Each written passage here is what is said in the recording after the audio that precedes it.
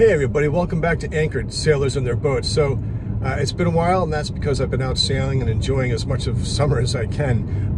But today is a cool little adventure we're going on. We're going to go visit with Captain Neal Parker. Now, Captain Neal Parker has been sailing since he was a kid, got his captain's license by I think the age of 20, and has been working on restoring and sailing boats his entire life. Unfortunately, it's come time for him to have to sell one of his prized sailboats, and it's currently on the market, and that's what we're going to go see today. It is a very unique boat, and it has been modified by Captain Neal Parker into what it is now. And from what I can tell from the pictures, it looks really stinking cool. But it was once a catboat. It is no longer a catboat. However, you'll be able to see her catboat heritage. In any event, if anyone can aesthetically, in a pleasing way, modify a sailboat, it's Captain Neal Parker. He has worked on some really tremendous boats, and he actually does boat model restoration as well. So we're going to go out to the mooring and see this boat and check it out, kick the tires, and tell you all the ins and outs of this boat, and put all the information for contacting Captain Neal Parker below. So come along, it's going to be a fun one. So I met Captain Neal Parker on the dock in Rockland, and he picked me up in his Boston Whaler, and we zipped out through the mooring field to find this boat. And it was just the perfect Maine summer day, nice white clouds, blue skies, and a brisk northwesterly. And here we are zipping through. That is not the boat we're going to go check out, but it's a cool boat nonetheless. We are going to see this amazing boat. So come along. It's going to be fun.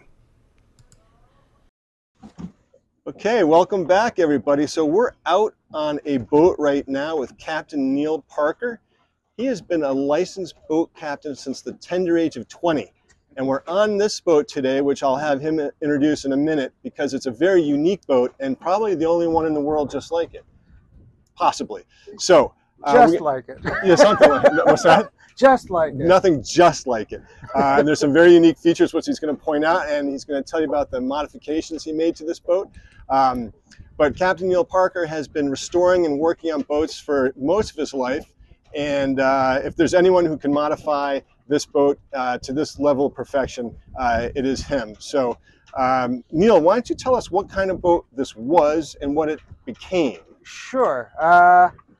I had been in the schooner business since day one, and sold my big schooner, the Wendomene, gosh, it's got to be 20 years ago, maybe only 19. Anyway, once you've had the perfect vessel, it's very hard to find something to take her place. But right. I was looking to downsize, and I've had a number of boats in the day sail business. Ultimately, this was one of my early switches. I spent a life in wooden boats. I wanted to go to fiberglass because I woke up one morning and said, I may only have 12 springtimes left on this planet. Perhaps I don't want to spend them outfitting a boat. The countdown was on. The countdown was on. Unfortunately, what happened is I acquired fiberglass boats that needed restoration, and the thing that most fiberglass boats need restored is the wood used in their building. The fiberglass itself is seldom an issue, or you can fix it by mixing two liquids together. Right. So the wood, like in the trim or the core decking or any of that sort of thing. All that sort of stuff. Yeah. So I always admired catboats. You sit in a large cockpit, and you've got the cockpit of a vessel that's 40, 50 feet long. It's like sitting in the stern of a 60-foot schooner, and only there's nothing forward of the mast. I can attest to that, because we're sitting in this unbelievably comfortable cockpit at the moment, and we'll get to that tour. But so, what is this boat? Or what was it? She started life as a Marshall 22 catboat. Okay. I did not particularly want a catboat. There are numerous reasons not to have a catboat this size. First of all is you've got a massive sail. If you're doing short trips and you're handling the boat alone, even with passengers, you're handling the boat alone. I wanted a rig that gave me some options. So I redesigned her to be a sloop. Basically took the spars I had, made new mast partners. Marshall has a sloop version of this that's somewhat different. I don't think it's as traditional or pretty. Yeah. And now, on a day like this, if it breezes up during a charter, you drop the jib and she goes like a like a reefed catboat. You know, she'll keep going. But she's still gaff rig, even though she's gaff rigged. Yeah. The other thing is you need a foredeck. Yep. I sail off and on the mooring. When you go forward and that boom is swinging around, if that mast is right in the bow, you don't stand a chance. No pun intended. You're going to be overboard. Yeah. There's no place to stand. Yeah. And as you can tell, Rockland Harbor never stops moving. So the boom never stops swinging back and forth. So when you race forward to pick up that mooring buoy or something, there's nothing to hold on to. So it looks like a nice sized foredeck, actually. It's a convenient place. You can do anything up there. You can bring up an anchor. You can pick up your mooring. You can just let people sit up there and enjoy. It's perfect. I did put a larger mooring cleat on her than she originally had because she does not spend her night in quiet places. Rockland is still an open roadstead. Yep. And so I put a larger cleat on the foredeck in a place that was better angle to take the pressure. To take the pressure. And now, you know, if it blows, I can always use that second cleat or go around the mast. The mast is the original mast. The boom is the original boom and gaff, but I cut them to length. And are these wooden spars? No, these are aluminum. These are aluminum. Yeah. God, they look just like wood. It's unbelievable. Yeah, I like a hand-painted finish. Yeah. And I use mostly good enamel paints, you but can plug not whoever you plates. want. That's okay. Oh, okay. You know, Benjamin Moore, Sherwin-Williams make some good enamel products. Yeah. You know, chemically, they're probably identical to the marine stuff you were buying 20 years ago. Okay. You know, I think the only difference is, you know, how they maintain their sheen. The worst part of this entire project was not cutting holes or replacing things or putting in lifeline stanchions. All these boats that I've redone, the interiors are usually a shambles. Somebody has unsuccessfully tried painting down there and nothing sticks, so it's coming off in sheets. Yep. And it's one of the most onerous jobs you can have is spending a couple of weeks down there with a sander and a vacuum and just trying to get ready for a decent coat of paint. It's brutal. It's brutal. And so one of the reasons we're out here today, because I don't think I've mentioned it yet, is that this boat, it's come time sadly for you to sell it. And so it is on the market. And what is the list price currently? I have her, just for my cash investment, not time investment, $24,000. That's somewhere between a Marshall 22 sloop in this condition and a Marshall 22 catboat. Okay. Structurally, she's in excellent shape. She has the usual problems the early Marshalls had. I took care of most of that, the stuff that really mattered. And she can take anything. I've had her out in over 30 knots. So Neal, why don't you tell us a little bit about the dimensions of the boat and her year and sort of that pedigree kind of stuff. Sure. The Marshall 22s were some of the first traditional boats to be produced in fiberglass, you know, replicas. Like catboats and catboats, that sort of thing. It was the sort of the start of the return to traditional boating revolution. A number of people are doing them. The Marshall designs tend to have endured. This one was built, commissioned 1969, 1970. She was a catboat. I know. When I started in this business, all the boats I sailed were older than me. Now, I'm older than most of the boats I sail. It's a strange trade-off. Anyway, she was a sloop. She had an active sailing career down in Cape Cod. Are they built down in the Cape Cod area? Yeah. Okay. Yeah. And Marshall Marine's still down there. Oh, no kidding. Okay. Yeah. Knew their fortune, but they have a huge following. I mean, so they're still making these Marshall 22s today as the catboat and a sloop version. Yes. Yeah. And along the way, of course, the company realizes what works, what doesn't work, but the basic design is the same. They created a fairly traditional looking catboat. Yep.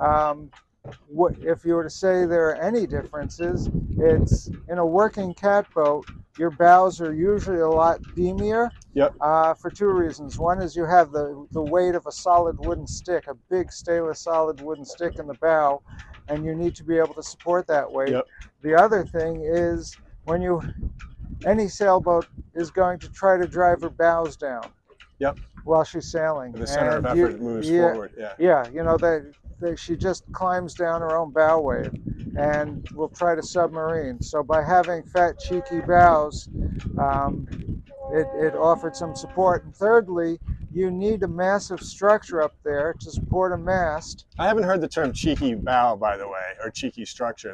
That's the jowls on her almost. Yeah, yeah. Well, I hate to say that about a lady, but yeah, no, like the Stephen Tabor, right? The schooner Stephen Tabor. You would refer to her as apple bowed.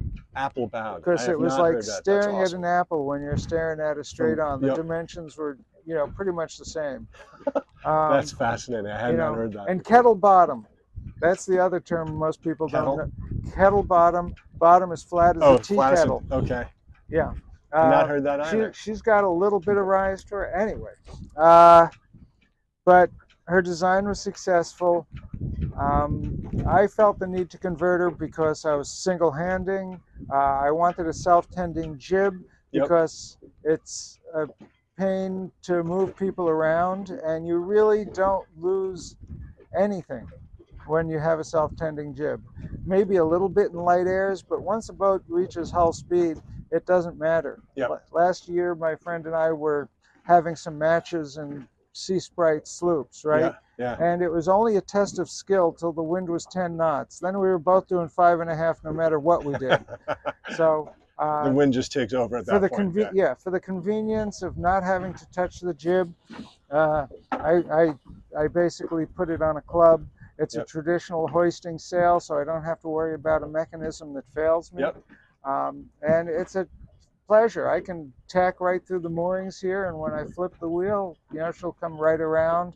I don't have to mess with anything. It's hands-free almost. Yeah, that's fantastic. The other thing I've adapted since my Thames, I had a Thames sailing barge, and she was a 84-foot, 120-ton sailing vessel, and their headsail, their jib, was actually shackled to a horse that ran across the deck. There was an iron ring around the horse, and then a wire pennant, and just shackled to the jib. It was set for close hold, and that was it. You don't touch it, and I don't touch my jib sheet. And you don't mean literal horse, just for the clarity's sake. A wooden horse. It was basically an 8-sided log, oak log, that went from one rail to the other. It was about 20 feet long. So speaking of 20 feet long, how long is this boat? She is 22 feet on deck.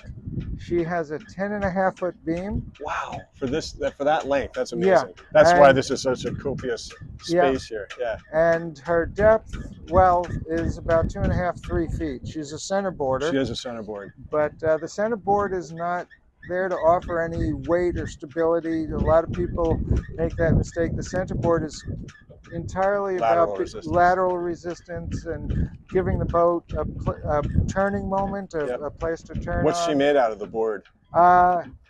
It's probably plywood and fiberglass. There's a massive bronze pin up in front. So no weight to it really, other than the. When you build a board, it has to be slightly heavier and denser than the water, so that it'll go down. But you don't want it to be too hard to pull it up when the time comes. Right. This board, it's a job. It takes 2 people to pull it up when she's on the hard, when the boat's out of the water. But when she's in the water, you just give it a yank and up she comes. That's amazing. So it really is just for the lateral resistance and be able to pivot to tack or jibe. There is 800 pounds of ballast inside, but when you consider like a Sea Sprite or something that has a 1,400-pound keel, for the same length boat. So it's really the beam on this boat that keeps her stable. It's what they refer to as initial stability. The same thing that gives a ferry boat stability gives this thing stability. And with the bowsprit, what is that included in the 22 feet, or is she longer with the? No, the bowsprit's like another 4.5, 5 feet. Yeah, so you're really at a 27-foot, 28-foot boat. But the bowsprit's included in the price. You don't have to pay extra for the bowsprit, just to be clear. But in terms of length overall, you've got a little extra length there. So she has the appearance of a much larger boat, not only because of the beam, but because of the bowsprit. Okay, sorry, go ahead. I was going to say the other thing I did, and I got some flack for it by Catboat fans, is I put lifelines on her. And well, safety first is my motto. Yeah, she has small enough side decks. Yeah. And it just takes a moment of losing your balance. Yep. That I figured that was plenty important. Especially if you're doing day charters, it gives an extra sense of comfort and safety for your passengers. Even at that, I don't do a head count when we get back in because they can be really depressing. They signed that waiver. I wish. So one more question, then we'll do a tour, and that is, would you say that this is a great overnighter, or could you go a little bit longer, like a weekender? Or? Oh, that's what they were built for. There's accommodations for 3 people down there. I'm sure more people could sleep on deck. Yeah, you could certainly stretch out on one of these. I did what I could to offer more privacy in the head. The original models really didn't offer anything, not so much as a door. A partition wall there. Yeah, and I've also designed it so that when you're in the forward bunk, you don't actually have to look at the toilet. Oh, that's nice. All right, so there's some special features here that we're gonna go take a look at. All right, let's take a tour. All right, so we're going to start our boat tour here, and what we're going to see immediately is that Neal's got solar set up on this to trickle charge the battery, I presume. Yeah, I don't run the engine very much. Is it a diesel? Yeah, there's a diesel right under here. Oh, look at that. Now that's some good access to your engine. Holy cow. I had this out. I had it unhooked in a day and a half, and got it ashore, had it gone through, and put it back in. Is it a Westerbeek? Yep, 2-cylinder, 18 horsepower. She'll do 6 knots with the bottom clean. Okay. I built this binnacle stand for her, for the compass, and it also incorporates the... I have not seen one quite like this. Yes, it's very unique. It was a salad bowl. Well, there you have it. It's Maine, it's winter. If you own a Dremel, you can do anything. You can do just about anything. All right, let's start down below, because I'm anxious to see this. And so you've got one berth over here on starboard. Yeah, this theoretically you could get 2 actually. Yeah. Well, this leaf pulls out, and you can slide the mattress out. And somewhere I believe I have an insert, but this makes it a little more comfortable. Even just a pillow up there. Something similar happens on this forward one, where when you're lying down, I have another little piece that goes in here, so you can. Yeah. That's slick. The head is here. Let's go take a look at the head there. All right, that's and that looks new. Install. It's very hard to retrofit a marine head and not make it look like a Windows 98 screensaver. It's pretty good. You get some ventilation up here. Yep. The other thing is the way the head door works, because there was originally no door here. I made this door out of an old one, and basically when you're sailing you can leave it like that, a magnet latch hold it in place, but if you're using it you can leave it, and when you're sleeping in it you can hide the head. Perfect. And not have to leave it. Yeah, so you're not staring at it. I think that's... Especially if you're prone to seasickness and you're staring at a toilet bowl all night. But it's there if you need it. It's psychosomatic. You're going to get sick. You can see the bolts. These are the chain plates from the conversion and the construction. This has all been stripped out and repainted. And the mast is keel stepped? Yep. This is the step down here. There's something like 6 layers of... let me see if I can get in there. This piece comes out. Sort of see the thickness of the step I put on. Yep. It's several gallons of epoxy, and putting that together with marine ply, and that's not going anywhere. No. So this is just so I can step back and see this. This is the centerboard trunk here, which also serves as your dinette table. So that comes up. Yeah. That's so clever. This stays up with that little latch thing there. Yeah, I love it. And then the galley. It's not much. It's not much, but you could. All you need, since you have the lifelines. Well, you could get a, what's the grill I'm thinking of that everyone has? Well, I don't do the grill thing. You could do a little Coleman. Let's see if I remember where I put this. been so humid. So these butane units are really nice. Just keep that stored down there. So you can just slap that up on deck or in the galley right here. Yep.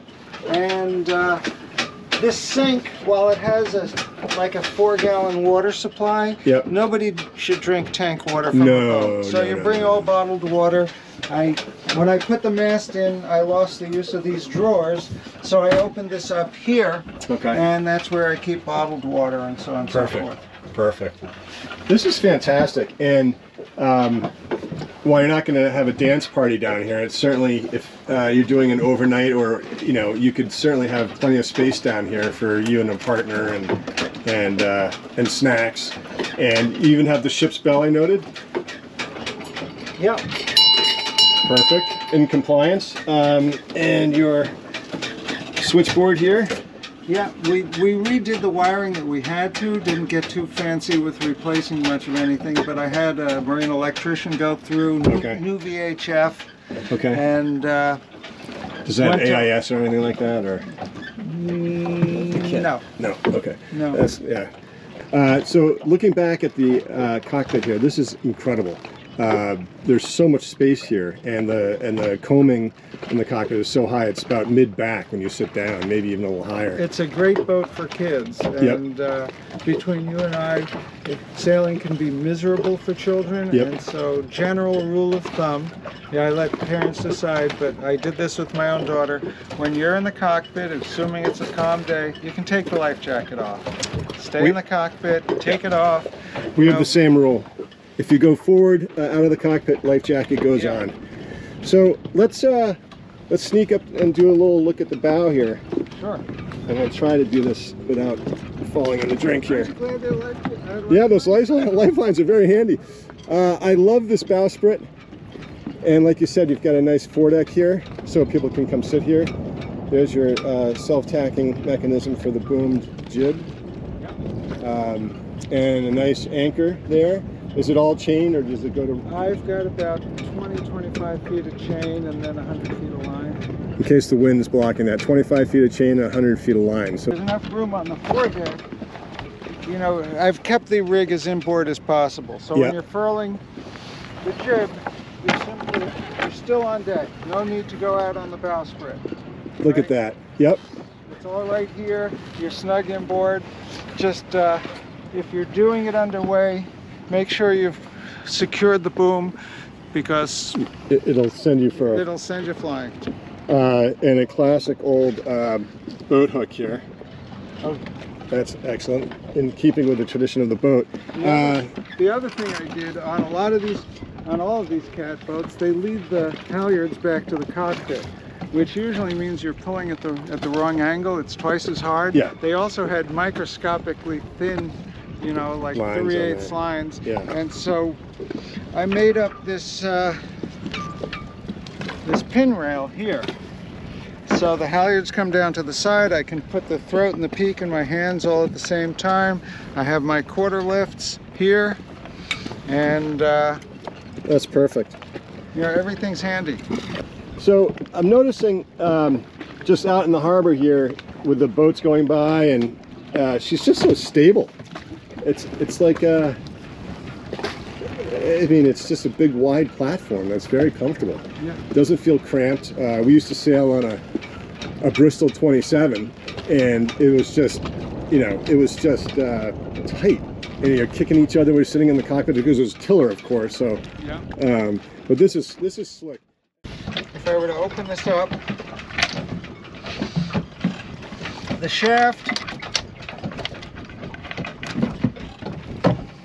Oh, look at that. There's a bar that meets this gear, and that moves the rudder back and forth. It's about as simple as can be.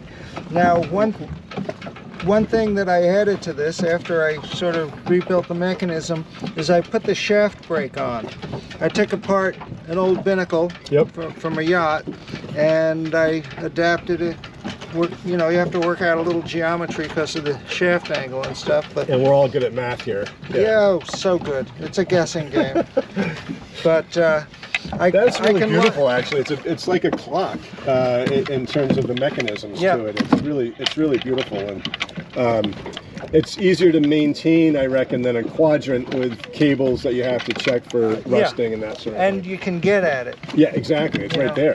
You're not down in a very awkward fitting location. So you've been in the lazarette hatch, I take it. Oh yeah. Yeah. Several times. I have to go into a place like that. You know, I've got all my tools ready. Yeah. Right. First thing I take below with me. Advil? I put my cell phone.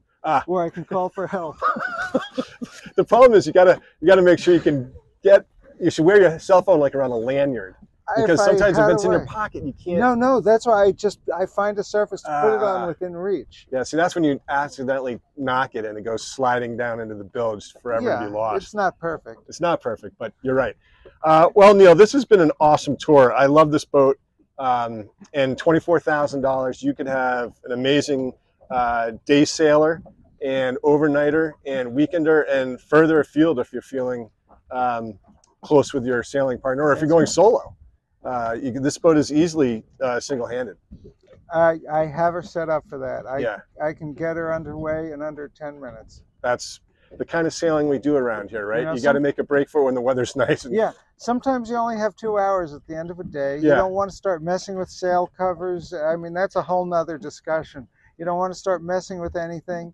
And you run the engine while you take the stops off. It works. You shut the engine off, and you just go sailing. And Westerbeek diesels are pretty well bulletproof if you maintain them well. Yeah. Do you have any hours are on this one? When I got the boat, the engine had been rebuilt, but then laid up for 5 years. Okay. And it wouldn't start. And it turns out, after I did everything I could do, my mechanic said, well, you got to bring it to the shop, then I can't come work on it.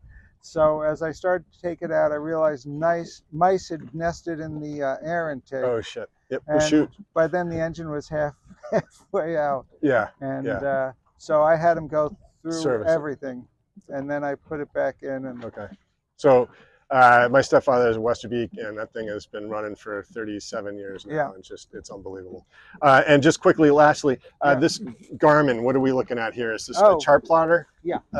It's a chart plotter, and perfect. It also hooks up to the pedometer. Okay. And rather than drill a hole in the bottom, I used the transducer it came with. On a fiberglass or steel boat, if you mount the transducer inside the hull in silicone gel, it will work. Okay. Silicone's the same density. So you don't have water. The paddle wheel. No, no. The speed is from the GPS. That's what we have. But the only feature you don't have when you mount it inside the hull is you don't have the forward scanning. The sonar version. Or the fish finder. Yeah. But you know what? The fish will find me. Well, we have the fish finder on, and it's kind of distracting. You see these little goldfish swim by when you're. It's like a video game. It is. And, it is. You know, so this is a decent little unit. Yep. I still get you to where you're going. I turn it on if it's foggy out. Otherwise, we still have paper charts, and we have a nice big space here to lay them out. Yeah. All right. So, just as a. Okay. Okay. Just as some closing comments before we head back in, Neal's got to pick up a charter.